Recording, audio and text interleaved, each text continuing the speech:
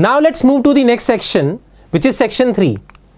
This section has questions which are numerical value type question.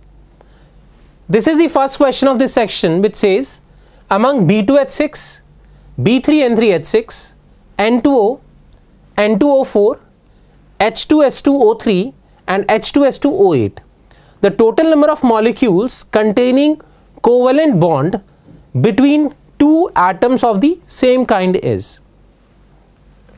Let us draw these structures. First of all, we have B2H6.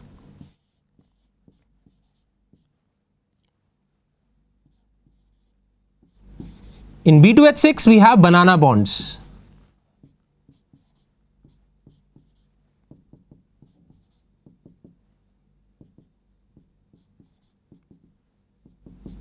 So these are the banana bonds. This is B2H6. Second is B3N3H6.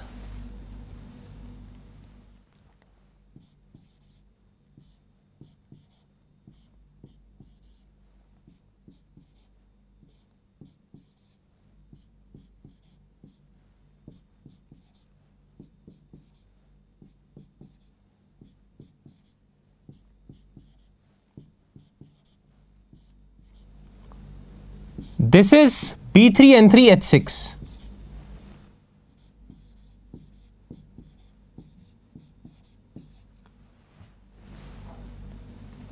Third is N2O.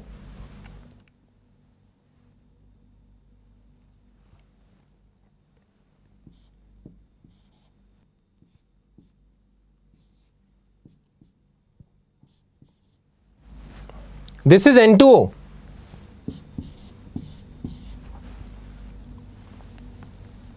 Fourth is N2O4.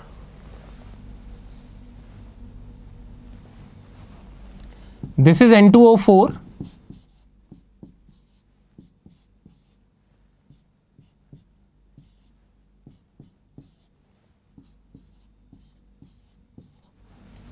Then we have H2S2O3.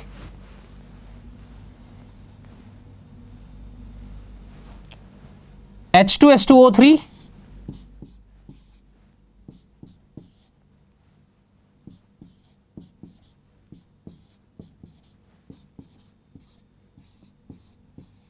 H2S2O8.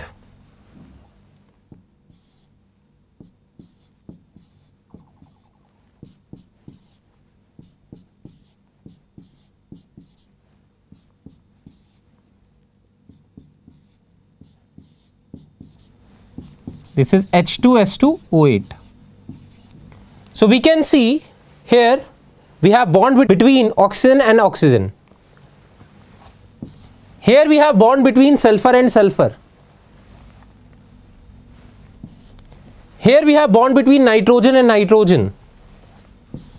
Here we have bond between nitrogen and nitrogen. In these two options, we do not have bond between same type of atoms. So the correct answer for this question will be 4. Hence, we will write the answer as 4.00. Now let's move to the next question. This is the next question we have. It says at 143 Kelvin, the reaction of HCF4 with O2F2 produces a xenon compound Y. The total number of lone pair or pairs of electrons present on the whole molecule of Y is. Let's solve this question. If I talk about HCF4, if it reacts with O2F2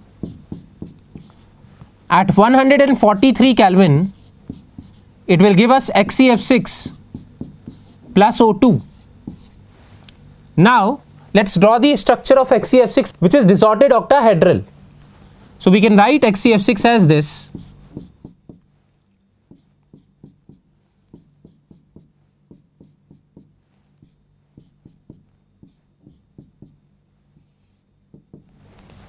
All fluorine atoms will have 3 lone pairs.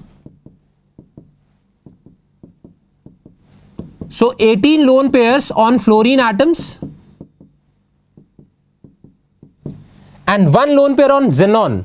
So total 19 lone pairs. Hence the correct answer for this question will be 19.00. Now let's move to the next question. This is the next question we have, where it says scheme 1 and scheme 2 describes the conversion of P to Q and R to S respectively. Scheme 3 describes the synthesis of T from Q and S. The total number of bromine atoms in a molecule of T is. Students, here we have scheme 1, which has a number of reactions. Then we have scheme 2, which has also a number of reactions. Then we have scheme 3, where we have S, which reacts with NaOH, and then Q to give us T. We have to find the number of bromine atoms in T. So first of all, let's write the reactions of scheme 1.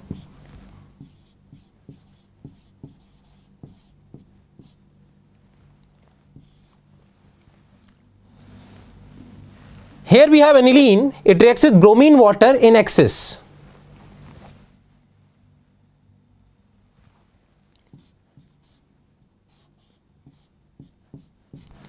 This is aniline. It reacts with bromine water and it is in excess. So all ortho and para positions will be substituted with bromine. This will be 2,4,6 tribromoaniline.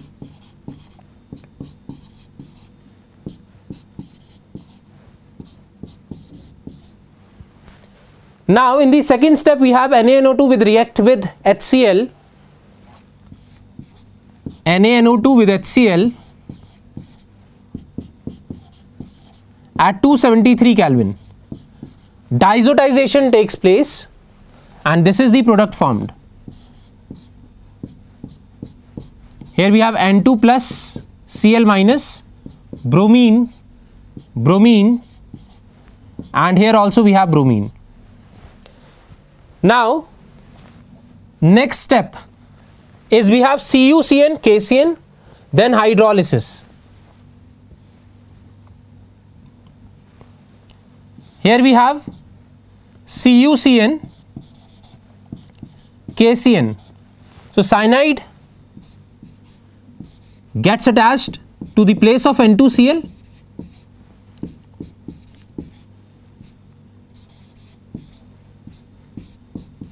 Then it is hydrolyzed.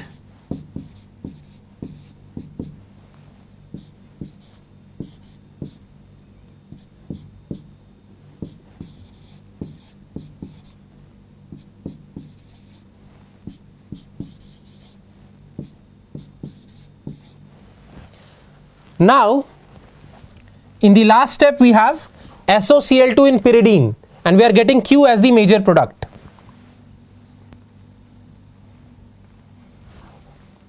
In this we are adding SOCl2 with pyridine.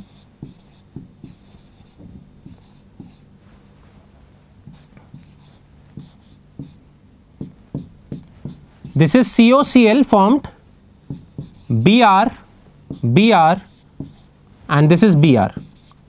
So we have Q here. This is Q from scheme 1. Now let's talk about scheme 2. Here we have benzene which reacts with oleum and then NaOH. It is heated. Then it is acidified. So in these three steps we will get phenol. Oleum gives us SO3H, then NaOH and heating, and then H plus gives us phenol. Phenol, when reacts with Br2 in carbon disulfide at low temperature, it will give us para-bromophenol. So let's write the reaction. Scheme 2.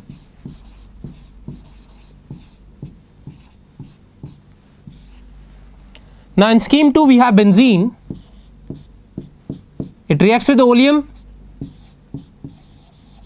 Sulfonation takes place.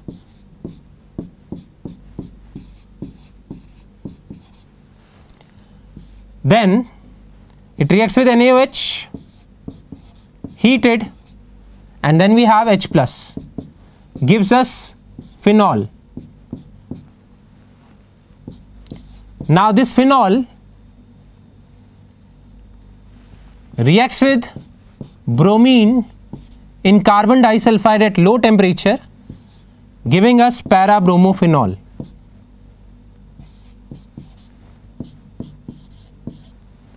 Now this product, according to the reaction, is S.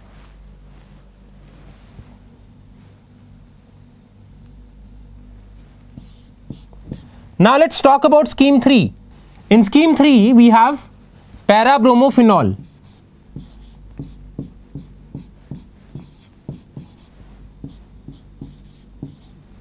Now this reacts with NaOH.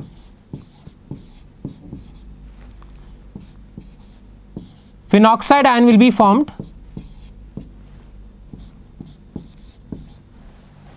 Now this reacts with Q. This reacts with Q.